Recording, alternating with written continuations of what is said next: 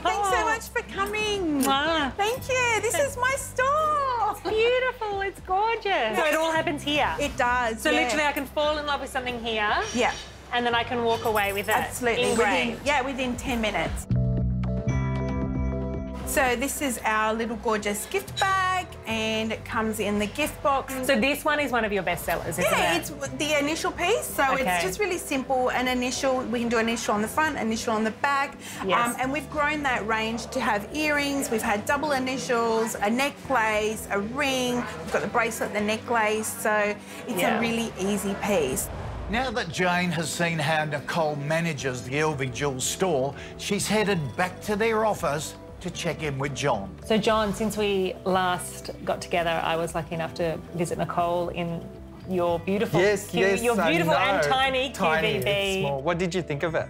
I was amazed at actually how much traffic was going past now, but Niccole actually told me that that was, compared to what is normal, it's still just a trickle, really. With COVID, there's been a lot of people still working from home, as you are aware. So we are in a high traffic area, which is great, which is why I love being in there. And it's like a prestigious place to be, the Queen Victoria building. I love the signage and the way that you were, you know, as you're walking past, you can really see, it pops out and says, we do engraving, personalise me, and talks to your customer as they're walking past, so it creates that curiosity and draws people in. I noticed it drawing people in. Yeah, well, that's what we're all about, basically the personalisation, and people love that we do it in store. People still can't believe they can just wait a few minutes and take it home with them. Yeah, so while we're talking about customers, let's just dig a little bit deeper, because last time we spoke, you were going to go away and find out a little bit more, ask your customers some questions. How have you gone with that? Yeah, so we conducted a survey. We went out to all our customers and we got a great response back. And we found a few things that we sort of knew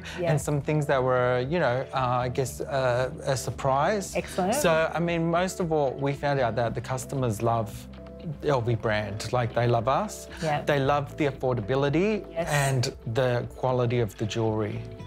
So, as you know, like our material is slightly different to sort of what you may find elsewhere. We use a lot of stainless steel, and that is very strong material, very hard wearing, doesn't tarnish or anything. We found customers love that. Still looks great. We also asked the question about would the customers pay for the shipping or pay for extra for a gift packaging and so forth. So most of the customers were open to paying extra for extra services, but with the gift box, there was a good, I sensed they expected to come in a box. The expectation, yes. Okay, well, that's really interesting. That's good insights, isn't it? Yeah, yeah, very much so.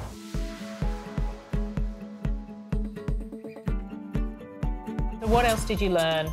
We also asked them about shopping in store or shopping online, because as you know, our lease is coming up in the next 12 months. Yes. And it's a big overhead having a physical location. Yes. We didn't really get a clear indication, like customers were sort of open to shopping in store and some were preferred shopping. It was very split. And then some were obviously open to both. Yes. I do love having a store in the Queen Victoria building. Like there's a certain, I guess, it's prestige to it. But it's got to make sense, doesn't it? The numbers, it can't be just it looks nice. Exactly, exactly. Yes, it's got to stand up on its own 2 feet. Yeah. Yeah, it absolutely does. But it sounds like it just might. And maybe when we get to the bottom of the numbers, we might find that the store is a really important element. Yeah. It's certainly, for someone like us, even though now 95% of our business is online and 5% is in store, it's such an important element for us to understand our customers' needs. She walks in, she tells us all about her life and what's going on and how we become part of her wardrobe solution. And I think for you, her gifting solution, there is so much gold in the interactions and in the learnings that you're having on the floor. And if you're continually evolving your product, it's great to be with your customers, experiencing your product, which helps you then know which direction to go and you know, find that temperature check, if you like, with your customers. Yeah. And what about product? What did they tell you about the product? So there was a clear feedback from the customers that we need to increase our product range. Okay, so variety. Definitely, we need some new styles, some new designs. it could just mean that we need to offer more different styles of engraving or maybe some whole different pieces. I mean, that's also, again, something that we need to look into, and maybe we need to check the numbers on which ones are selling the most and maybe offer more This ones is where like you that. can get creative, I think, John. This is about freshness. Girls love the new thing.